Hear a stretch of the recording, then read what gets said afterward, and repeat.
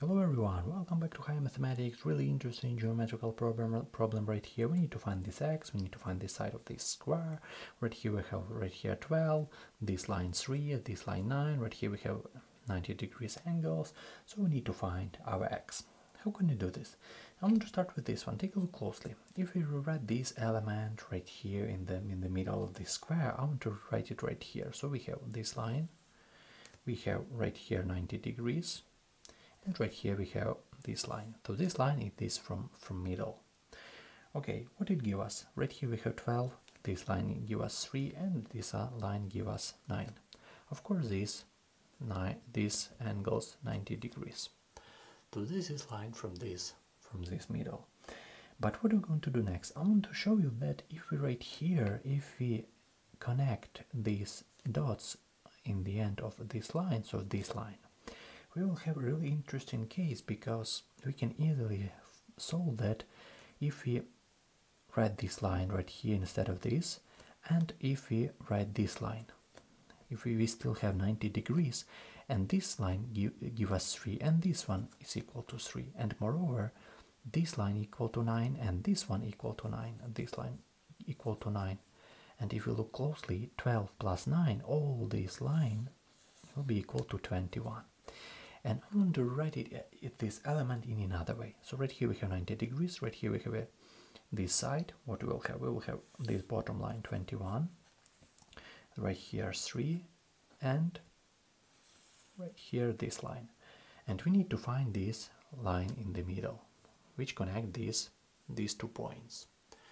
So let's find it. Of course, as you can see, this is a classic Pythagoras theorem right here, because we can easily find it using this theorem. This equal to this square, 21 square, plus 3 square, which is equal to square root of 450.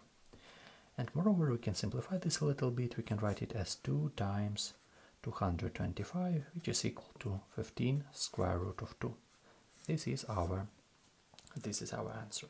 But how it helps us to find our x? Because we find only this diagonal of this square root of this square, because if we connect this point and this point, we find a diagonal of our square. But how can we find our side, our x? Of course, if we have a square with a diagonal which is equal to 15 square root of 2, in this square we will have x, and x is the same, it's equal to each other, and moreover we have 90 degrees angle. So this is the same case as right here. We have a triangle, so we can use the Pythagoras theorem right here. We will have this square plus this square, so x square plus x square equal to 15 square root of 2 squared. And how can I solve it? Of course, we have that our x square plus x square will be equal to 2x square equal to 15 square root of 2 square.